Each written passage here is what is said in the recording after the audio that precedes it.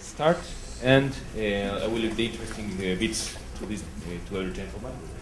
Okay, so we are the keyring main team, and well, what do we do? We manage the keyrings. Hold the mic closer to your mouth. Yeah. Oh, okay. So well, we are the keyring maintaining team. What we do is we maintain the keyrings that define who is part of what part of Debian, or who is in which. I don't like saying category, but well, it's the right word. Well, the keyring is formed from these 6 files or directories, depending how you look at them.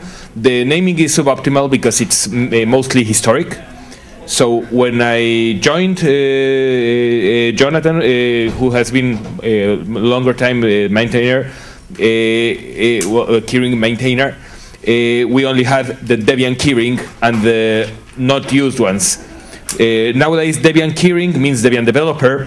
Debian maintainers means who is a maintainer. Debian non-upload are non-uploading developers. And the other 3 are kept, well, Debian role keys is something that I guess is not used for basically anything. Most of the role keys have moved to more specific packages. So previously that would have had things like the archive key, which has moved to its own package. There are a few other ones like that which are actually maintained by their own teams. So we don't actually look after those anymore, but they're just around for historic reasons. Yep. And we have, well, those keys that are explicitly kept for history, those the emeritus and removed keys, but are not, no longer used. We don't see here, well, we do have, and I made a little mistake, we have emeritus keyring PGP and GPG, well, because of some of the migration history we will explain now. No? So, well, this is like an overview of how the number of Debian keys we're currently handling. We have again passed the 990, or just about 1,000 developers with developer keys. We are at, well, I'll show the numbers just next, somewhere around here. But we are close to 270 maintainers and about 10 non-uploaders. I mean, this is just over time. Our history just goes back to 2008, because before that it was not maintained in a version control system. So we have the history, but it's up to you to mine the data. Okay, I think. So one of the concerns recently that I'm sure people have heard about, and not so recently, is that we're trying to make sure that the Debian keyring does not contain cryptographically weak or weak for protocols keys that could actually affect the contents of the archive. So in particular, there have been a couple of successful moves and some that have not yet been successful but will be soon. One of them was that so PGP keys are a certificate that wraps up a public key material. But there are different formats of PGP certificates. There's PGP v3 and PGP v4. And everyone should be using PGP v4. And in fact, everyone in Debian is now using PGP v4 because we wanted to get rid of PGP v3. I can talk a bit about why PGP v3 is a terrible format. But the simplest answer is it's trivial to forge a fingerprint for a PGP v3 certificate. Trivial. So those are going away. Those went away, and the final, I think, little bump down there is, is a nice triage that just finally said, okay, it's too late. Where it says GPG there, that should say PGP v4. Yeah, sorry. So that's okay. So people got the message, they started moving away, some of them never made it, and then there was this nice bump of actually just kicking out 17 keys that people just couldn't be bothered to swap out for v4. One more? So, so the other thing that we're interested in is the strength of the key. So cryptographic keys have a key length, different algorithms, the key lengths mean different things. And I just wanted to give a brief background for why we are trying to get rid of shorter keys. And so this is a table from from eCrypt, which is a European cryptography report from 2012, so 2 years old now. And it's a description, I don't know if you can read this on the slides here, but basically it describes different types of key, these are different key types here. RSA, D-log is like DSA, and EC is elliptic curve. And for keys of these lengths, so this is the DSA size and the RSA size, you'll see that those are paired up. You measure the strength of a key in sort of equivalent bits of symmetric security. And there's a little number there. And so what this means is that an attacker would need to do, say, 2 to the 80th operations to crack a 1,248 bit DSA key. So this is rough, right? All of these estimations are very rough. There's a bunch of different details about how an attack like that would go. And here they've got common key sizes.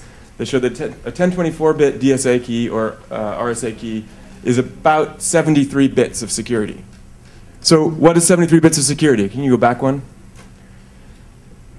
So this is the same report. You can go and find this. I can point you to the eCrypt slides. So this is a table that just shows some bits of symmetric security, and then there's a description, and there's a comment. And so 73, well, 72 is the closest here. It says short-term protection against medium organizations, medium-term protection against small organizations. And there's no comment. 96, legacy standard level, roughly 10 years protection. So 1024-bit keys are way too short for something as important as the ability to upload into the Debian archive. We've been trying to get people off of 1024-bit keys for a long time, and we haven't done it yet, but we plan to. So 2 forward, please.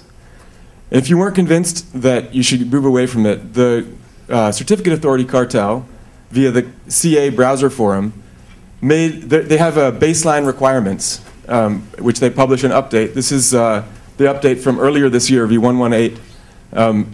You cannot issue, if you're a member of the Certificate Authority Cartel, you cannot issue an end entity certificate with 1024-bit, with anything less than 24-bit RSA as of the end of last year. So we are behind what the Certificate Authority Cartel is requiring for end entity certificates for mycrappywebsite.com. That's a great site.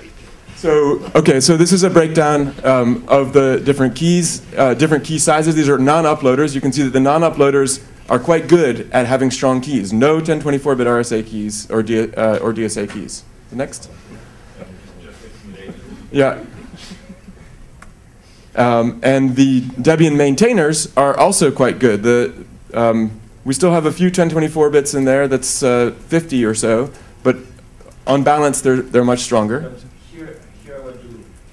I want to point out something here that, well, both the maintainers and non-uploaders have reacted quicker because, well, they're newer figures. So we were able to require this earlier on.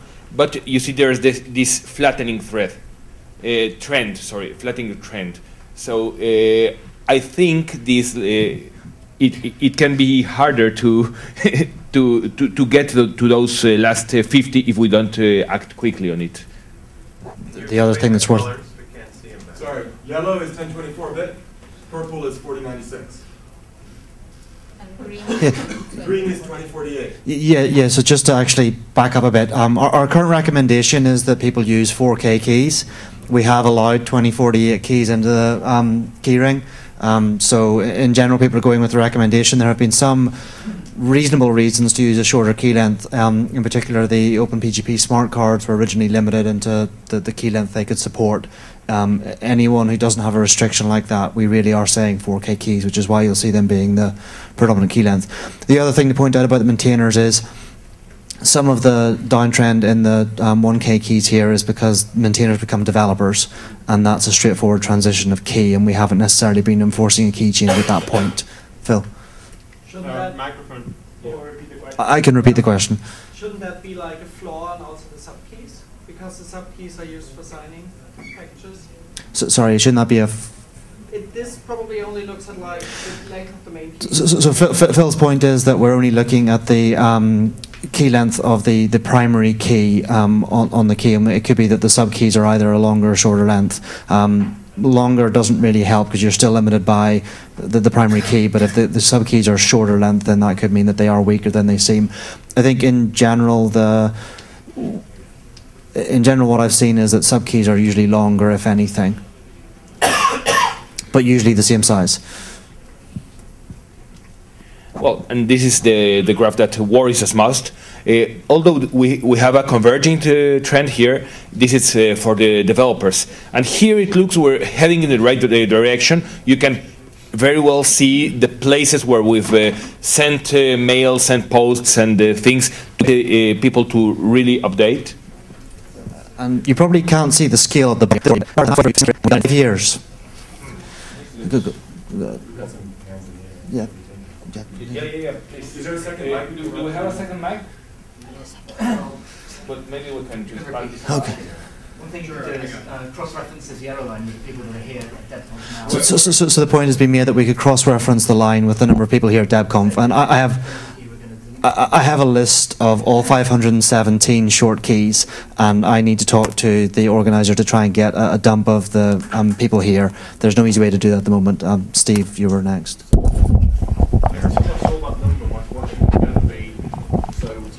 Wait. Until I saw that number, my question was going to be, why haven't we just dropped these people already? They've been told a dozen times already. Yes. So we have already. So we've already started looking at that. Of the 517 keys that are short, 253 of these people are already known to MIA. So yeah, there is an issue there about what's going on, and we have already started having discussions with both DSA and MIA about what we do with these people, and we will eventually get to the point that we drop them. Okay, please name and shame. If you know someone on that this list, go and slap them. Yeah, part of the thing is we didn't want to push this too much earlier because, well, you can see we started like really caring about this around 2010, and that would have meant either both a tremendous amount of work for us that's coming. We know it's coming, but also that we would end up locking 3/4 of Debian out of the project. Nowadays, we're only going to lock 1/2 of the project away. Half of them are MIA. Yeah. Our estimation is that most of them are not active currently. I should clarify the MIA figures. It doesn't mean they're actually MIA. It just means that they are known to the MIA database. They are in discussions with them. So it could be people who are just not completely active or haven't been seen rather than people who are truly missing. So it doesn't necessarily mean that they really are people we should drop from the project. And one of the things we've been very careful about as keyring maint is we don't want to kick people out who actually still have an interest in being involved in Debian. We don't want to force people out of the project. And that's the line we've taken so far, and it's come to the point that we are actually going to have to drop people. But we've given this length of time because we really did want people to have an opportunity to get it sorted, enough time to come to a DebConf or another local event and get a key cross signed, and we felt that we've bent over backwards and made quite a few meals about get this done, and now comes the time that we really do need to sort of say, take a harder line on it. Well, we will now show. Until now, we have stated facts. I will also continue. Oh, please, Enrico. Once the obvious ones like MIA and so on have been taken away, then I think we enter the domain of people who are not necessarily paying a lot of attention to Debian Dev and Announce. And I'll be glad to send a round of emails to those people with Damn Hat saying, hi. Yeah. Okay, so what we're going to present now is how we want to go forward with this, and also some bits of the problems we've had, right?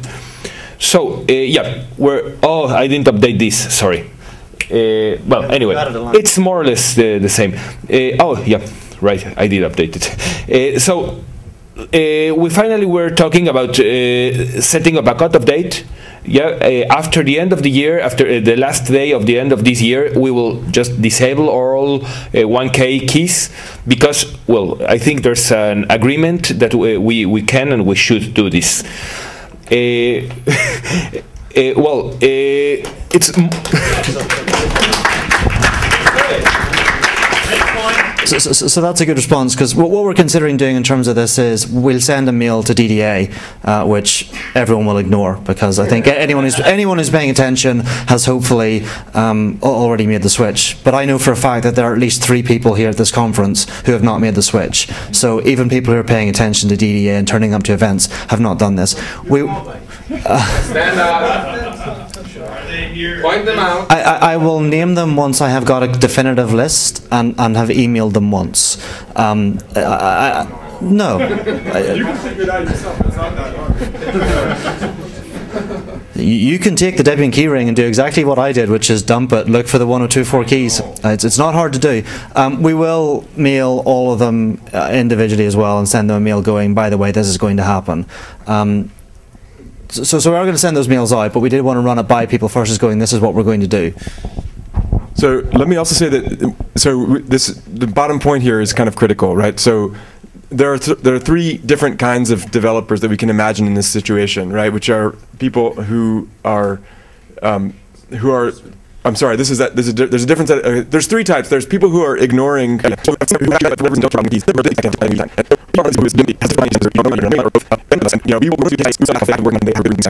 out of Debian who are interested in maintaining the infrastructure that they need to keep Debian secure. Just yeah, one thing about this is, well, there are many special cases. We are reaching the point where, well, we will find a way to somehow kick those cases. Something that was quite strange to understand how is that well, when Aníbal sent the call for keys for the key signing at the DebConf, we got like 12 1K keys that, well, they were kicked out of the key signing party. They will not take part of this.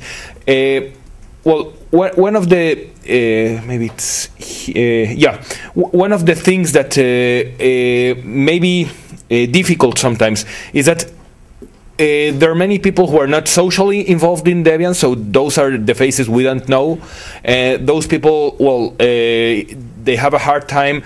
Maybe they don't. They care about their particular itch, but they do not care about being a member of socially a member of the project, meeting people and all that. So getting their keys signed is also difficult, well, for many reasons. Yeah, not only because they are far away, but maybe because they don't feel like at home socially with the rest of us. I don't know. Thing is, up to now, a very good thing is that I feel we have, as a project, honored this to meet a person before signing their keys.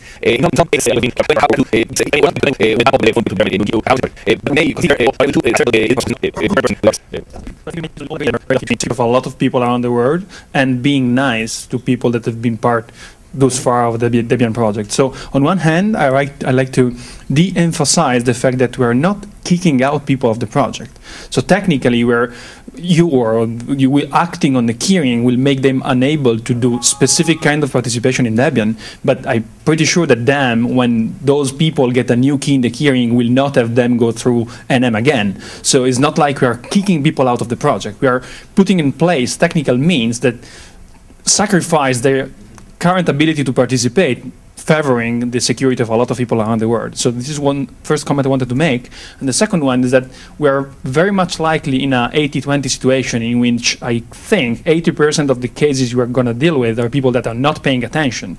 And maybe 20% or maybe 5% are the people with specific condition you have mentioned. So I think you should put in place a process that takes care of the 80% of the people, like mailing them now. They've had 4 years to migrate and saying, okay, if you have a special case that need our attention, let us know in 1 month, otherwise in 2 months we will just disable your key. And for the special cases, well, I think that's very important, so we might even consider asking funds to fly people to them and sign their key in person instead of creating precedents for, signing keys without being touched. I did at one point make a joking suggestion to a DPL, I can't remember exactly who it was, that Gunnar and I should get to fly around the world and personally verify every single DD's key, but for some reason that didn't get accepted. The other thing we have considered is there are various other webs of trust that we can tie into. I know that kernel.org have got fairly strict about getting their keys cross-signed, so we can potentially piggyback on some of those for developers who are geographically remote from other DDs but are actually close to other free software developers, and we can get trust passed to them. So some of that we will consider, and I think that ultimately it comes down to case-by-case basis for that 20%, and we will happily talk to anyone. And I hope this doesn't apply to anyone in the room. It's for people who are watching on the streams or people reporting this afterwards. Anyone at DebConf has no excuse for not having a larger key signed by 2 DDs.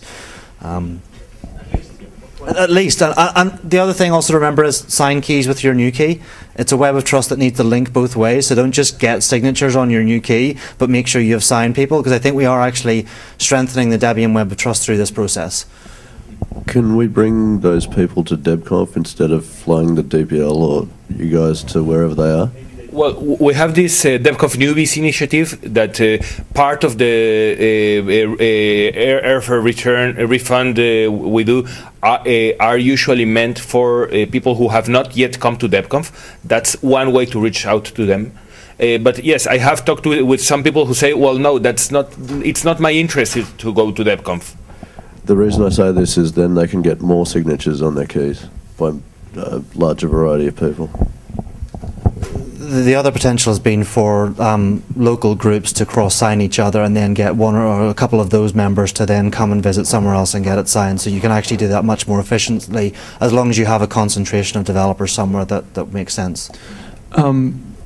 To jump on what Zach said, do you know if FTP Master is intending to actually block uploads from these keys? Because the security is the concern, and they would be concerned of getting uploads from untrusted keys. Right. So maybe one way to enforce that would be to disallow uploads, but not dropping the keys from the keyring. Yeah. So the problem would be that the way that the reason we run several different keyrings and maintain them separately ourselves is because the various users of those keyrings determine what to do with the key by which keyring they're in. One potential option, if we want to keep people uploading without having them be able to upload anything, which is the major issue, is that we downgrade their key to a Debian maintainer key, which would mean that they're tied very much to only uploading their own package, so they're not disenfranchised in that way, but we lose the security thing. But really at this point, no, I don't think that's worthwhile. Very special case, we will potentially consider that, but it would have to be incredibly special to say that that's the thing, because then you've still got a weakness there. It's just you've limited it to one package. If we get down to a point where we have a smallish number of people left who, for whatever reasons, can't travel, haven't travelled, whatever, definitely, please, if you, don't necessarily name and shame. I know I suggested that earlier, tongue-in-cheek. If we can find out geographical areas and post a list somewhere, there are a lot of us who travel anyway as part of our work. In the last year alone, I've met up with probably a dozen people outside of the UK, and I've signed, including people in the Bay Area who managed to not meet other Debian people. That scared me. You know, it's not easy necessarily. There are going to be some people who might live 1,000 miles down a beaten track, and we'll never get to see them. But we must be able to solve this. Well, one of the, I don't know, eternal huge places that comes to mind that many people there have had problems is Canada. There's a very large amount of Canadians who are far away from anything, and they, well...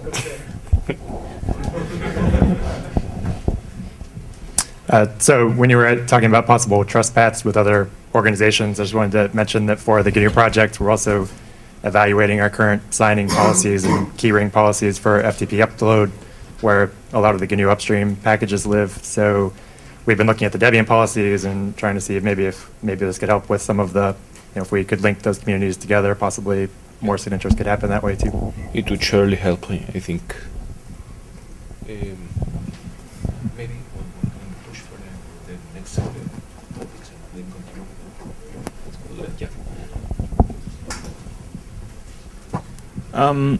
Yeah, when it's about people who have issues meeting other people to get signatures, it goes back to the known problem of verifying them in the first place, which is something we at Front Desk already struggle with and have several ways, including sometimes mailing private. So I don't think that is an issue. That's just something we already do. And I'd be happy if people get in touch. Happy to help. The issue is probably what do we do with people that don't get in touch, and which I would think Mia is kind of the point. I think the problem here has been that there are still lots and lots of keys that need dealt with. Whenever we did the V3 migration or getting rid of them, quite a few of them had 2 keys in the keyring. They had one V3 and one V4. It was easy enough to remove. Quite a lot of them were people who've been in the project for a very long time, were actually quite well connected and can get a new key or already had a new key. So it wasn't the short tail at the end of people who needed chased was quite small. And at this point, we're aware that if we just sort of dumped 500 people on DAM or MIA or whatever it is, that's quite a lot. So we are going to do an initial round of mails and try and get the easy ones done and kick people into actually reacting, and then certainly we will engage with any team who wants to come and chase those people. And I'm all for the actually producing a list of people who need to move their keys. It's not a naming and shaming, but it's about people who know them maybe being able to kick them into action if they've somehow missed a mail, or realising that they know someone who needs a key signed and they can go and offer and say, I'll sign your key, get off your arse and do it. So this hasn't been said clearly, and so I feel the need to say it. These keyring things is because one compromised key will have a huge impact on the whole world. I'd like to, sleep better at night. Yep. Just please move that forward. We're living in a post-Snowden world. I mean, if people part of the project can't understand that they have at hands the responsibility of thousands of hundreds of thousands of people, then I mean, sorry, read again the social contract. Priorities, users, and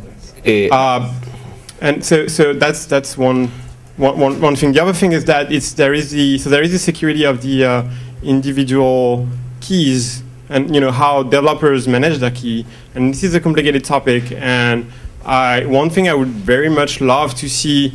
I love you. Yep. I mean, I was. Yes, sorry. Please do. I would love to see the keyring maintainer put up a best practices document, and maybe I would love to see the project funds smart cards for any developer who wants one. Right. Yeah. Well. Thank you for this. I completely agree with what you say. And I was telling them, we should right now interrupt for a little the discussion. We have just one more point here in the queue of things to say. One point that will probably bug more of you because we don't do it. I must say, my own keys, I don't think they're properly handled, and I should be among the first to change this. So we've been talking, for example, how can we improve the key handling practices? Well, for example, separating the main key from the signing keys, requiring keys to expire, and technically we can easily add the checks to see if all of the keys we have are. I mean, we got an expirable. Can I just justify that for a second? Please. So some people are probably horrified by seeing a recommendation or even a possible requirement of key expiration. And so I wanted to just explain why this is potentially a reasonable thing. I know that many people don't have an expiration date set on their keys, and they have a revocation certificate that they have offline someplace, so that if they lose their key or their key gets compromised, they can just publish the revocation certificate and be done with it. In that case, those people probably, there is no good reason to argue that they need an expiration date. But we can't know from the outside whether you actually are maintaining your revocation certificate properly. And we would like to know that you are trying to maintain your key. And if you have an expiration date set on your key, it turns out that you can update the expiration date. So if you update it every couple of years, and move the expiration date out, you will have an expiration date on your key, and by updating the expiration date, you're proving that you still have your key at the very least. You can also even update it after it expires. So without opening a ticket. Yeah. So just it's worth being aware that you can do this, and that you should maintain your keys, and that you can actually add new self-sigs on your keys as your key handling practices change. You can add new subkeys and so forth. And so setting a key expiration publicly is a way of ensuring that people get a copy of your new updates from the key servers, because otherwise they'll say, oh, this key is expired, let me refresh it, and then they'll get whatever updates you've updated. So expirations have other advantages beyond like your key suddenly disappearing. If the use case you have in mind is just see that the person still controls the key, that could just as well be done by seeing that they've used the key. Like signed something recently, or would that be okay also to just have expiration dates on subkeys? So because I would still. But you're missing the last use case that I mentioned, which is that people probably will update their keys if they're maintaining them, and they may update by signaling that they prefer different cipher suites. They may update in other ways. The only way to get people to notice that is to make sure that they refresh their keys from the key servers. So expiration dates on subkeys would still fit that requirement. So after 2 years, my subkeys have expired. Somebody needs to re-download my key to see that there's subkey material. Yes, that's true. That's true.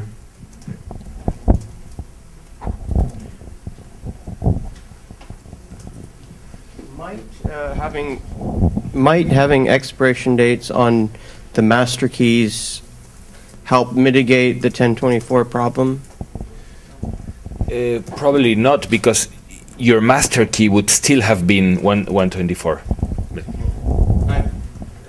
I mean, these people who might be potentially MIA, right. keys would have just faded out. So the keys wouldn't have faded out. What you could potentially use it for is a way of saying this key is obviously not in active use, and then potentially flagging that to the MIA team as this key has been expired for a period of time and therefore might need to be looked at. If it's been expired, then Right, but so the point is that actually, if it's been expired, then the FTP won't accept signatures from it, and that's actually probably a good thing if the key is actually idle and it's a weak key. And so there may be other changes that we want in the future, right? We've talked about V3 to V4. We've talked about 1024-bit to larger than 2048-bit.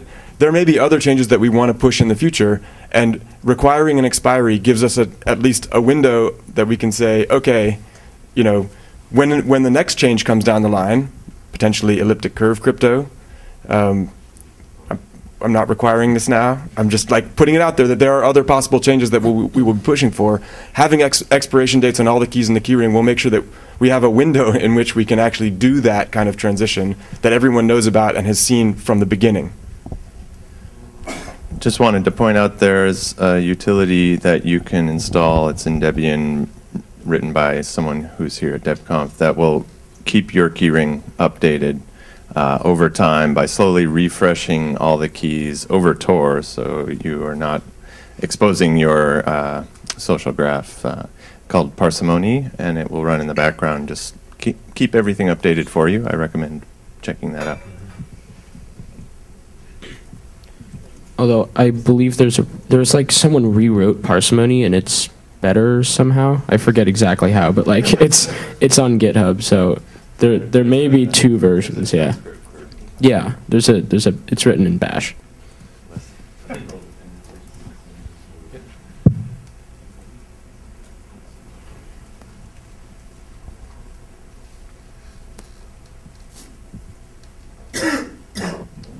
I'd just like to point out that education and documentation could help here. When I was doing signatures recently, it wasn't clear to me what a signature meant, what it meant for a subkey, what it meant to change a parameter on a key in terms of signatures, and all that kind of gets in the way of going forward on this. If it was clearer what exactly it means when you do a signature and what you can and can't do after you've signed a key without invalidating either all or part of that signature, and what does it mean to have a subkey And what does it mean to have a signature on master versus a subkey? All that stuff is really not covering the documentation as well as it could be. And if it was, it would be easier for a person to sit down, read the documents, and understand what to do next. Well, I agree documentation is very important, but on the other hand, I mean, there's so much documentation about crypto handling. I don't think we have to rewrite or even mirror all of the available documentation. I mean, you are right. Maybe we should try at least to link to explanations. We have tried, for example, to show the process. One that comes to mind is when Anna wrote her instructions on how to generate a proper key. Well, we just copied over because it was very well done and it was meant for our use. But there's so many things that we can do about what it means to split a key between subkeys and how to do that. It gets too much in the details, and well, I challenge you to look at to see what it means to sign a key and what you can do to change it without invalidating the key. It seems very straightforward, and I couldn't find a way to do it without getting into the source code. So I would be happy to try to work with people who want to do that kind of documentation. I worry that I've internalized too much of RFC 4880 to be able to write in English anymore. But if someone wants about what the scope is for the signature, just when you sign something, this is what it means. And sure. This is what it's and what I'm saying is, anyone who wants to work on something like that, who wants to run it by someone who knows the gruesome technical details, to make sure that the documentation is both accessible to someone who is trying to get something concrete done and is not technically incorrect, I would be happy to collaborate with that. I'm not sure that I will be able the one to be able to write the specific accessible stuff, but anyone who wants to, come find me. I'm DKG. I would be happy to work with you on it. Yeah, I think if anyone does want to work on such documentation, then they can quite happily run it by keyringmain.debian.org. And I think if we got something that was a how-to, we would happily put it up on keyring.debian.org for people to be able to go and view. But we're not the right people to write the accessible documentation, because we've been doing this for years and some of it is second nature and we won't think of the right questions. But to help someone who sort of wants to bridge that gap, absolutely. Let me also say that one of the problems is that Debian developers, in their crypto handling process and in their packaging process and everything, are a remarkably diverse group, I suspect. And so if we say here is the way to do it, we're going to get pushback from people who say, well, that's not how I do it better because it's better like this. And it may well be better for them. So this kind of documentation would be great to have, to say, here are, 3 styles. There's the, and we can pick them out and work on something like that, and have something nice and concise that explains the advantages and the comparisons between the different styles. I think that would be useful. But it's still not one thing. Mike?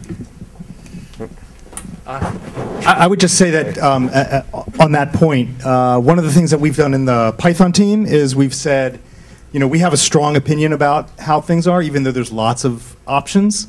And we have sort of the main path down the documentation is, here's how to do it. Mm-hmm. And then we can have links, that say, well, there are alternatives. Go look over here if you're really interested in that.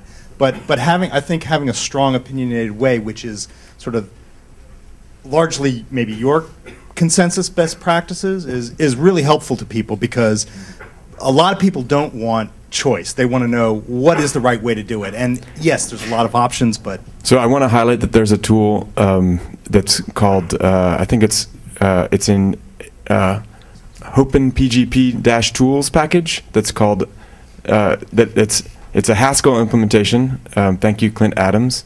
But it's Hokey lint, and you can run it on your key, and it will give you a list of suggestions about what you can do to improve the situation of your key itself.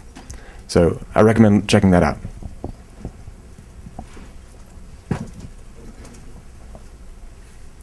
No valve games for users of 1024-bit keys. Problem solved. That's not an incentive for some of us. Are we done with the slides? Did you get to everything? Okay. Could you say briefly something about the future of OpenPGP itself? I can try. Yeah. Well, you were trying to get it to update. there's two questions here. One is the future of OpenPGP, and one is the future of GPG in Debian. And so I'll talk about OpenPGP.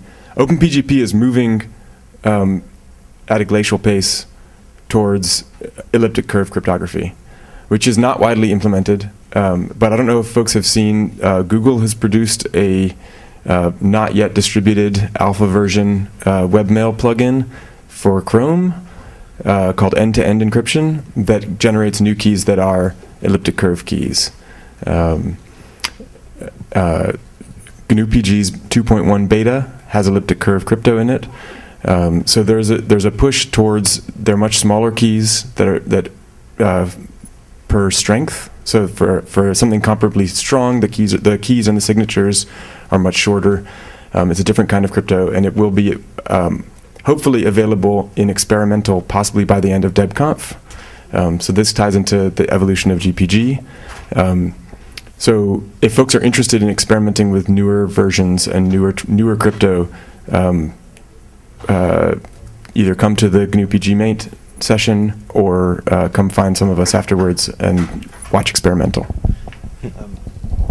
It's worth pointing out that this ties somewhat into Wookie's talk from the other day, in that even if we get elliptic curve crypto in not Jesse but whatever comes next, until that release becomes stable and is deployed throughout the Debian infrastructure, we will have no way to accept those keys as part of Debian because nothing will be able to verify them. So it will be some time before we can accept elliptic curves as part of the Debian keyring, which is kind of unfortunate.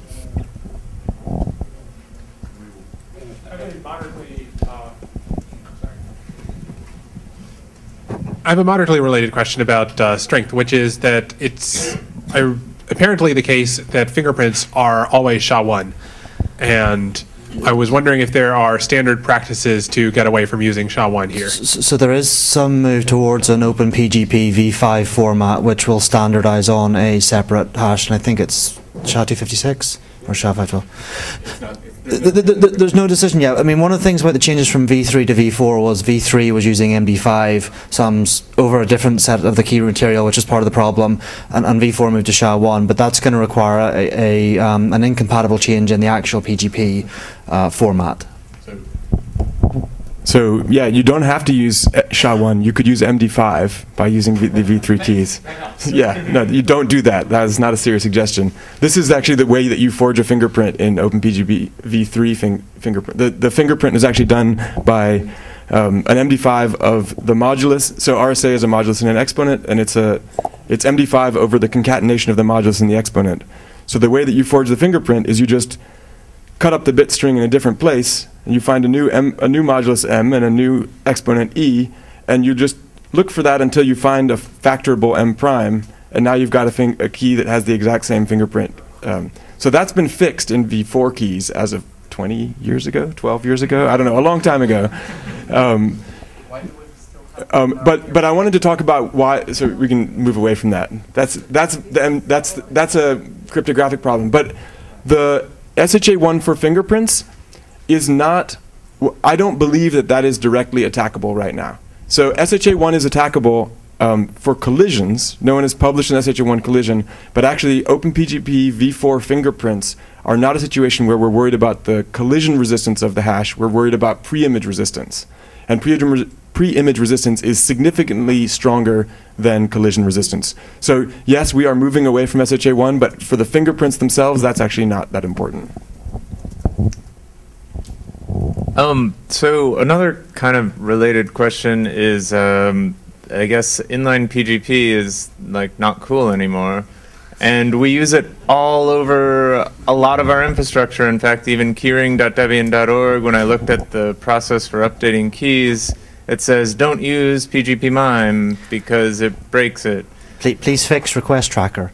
Yeah. Please fix request tracker not to mangle PGP MIME and not to decide to re-encode mails and not to do all manner of things. Absolutely, PGP MIME mails is the right way to do things as far as we're concerned, but we're limited by the infrastructure we have. RT will actually do signature verification for you, but for hopefully fairly obvious reasons, we want to do the verification ourselves rather than trust some random piece of infrastructure.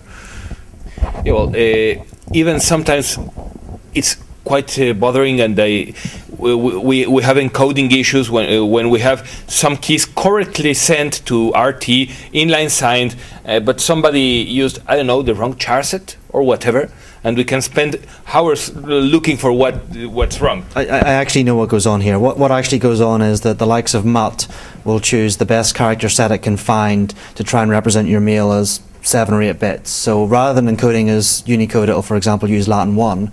And RT, in its wisdom, decides that it's going to re-encode everything into UTF-8, which is fine, but then it sends out the mail in UTF-8, so your mail has been re-encoded from Latin 1 to UTF-8, and therefore doesn't validate when we receive it anymore.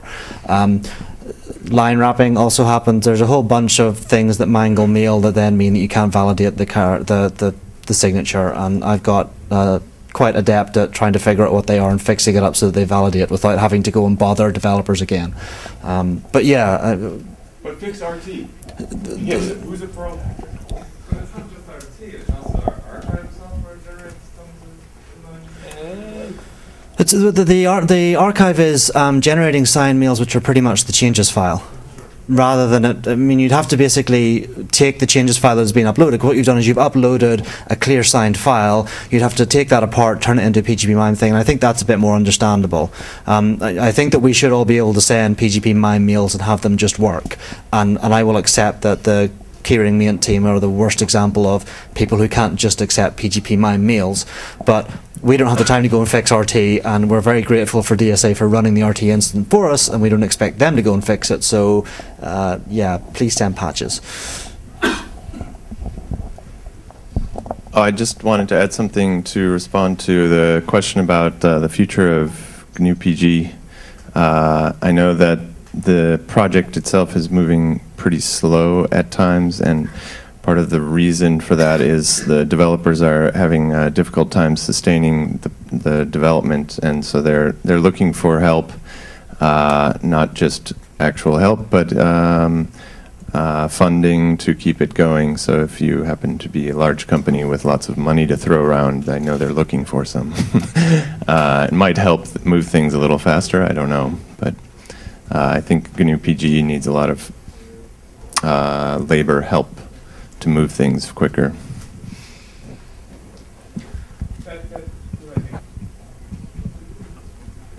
Also on that subject, there's a GPG1 and a GPG2, and I don't actually know anything about what the difference is or which one I should use, and then there's also like a GPGV and a GPGME and something else. For someone who doesn't actually care and just wants to sign things and just wants to verify things, what should I be using? Is there a canonical, just use this answer? Well, GPG is going to be on your Debian system no matter what, so you can just use that. But this is the wrong talk for that. This is keyring maint, not GNU PG maint. And GNU PG maint will actually have a talk, I believe it's tomorrow, and please come, we'll talk about the details. There's been a lot of discussion about what we can do to improve that situation, but that would be the place to talk about it. Short term, just use the GPG that comes with it. You've already got it, it's there, it works.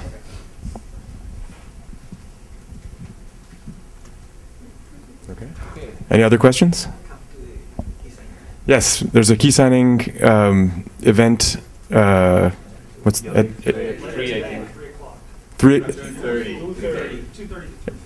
2:30 to 3:15, and I believe it will be in this room. Correct? Yeah. Yes, it'll be in this room. So come to that. Get your keys signed. Okay. All right, you're out 1 minute early.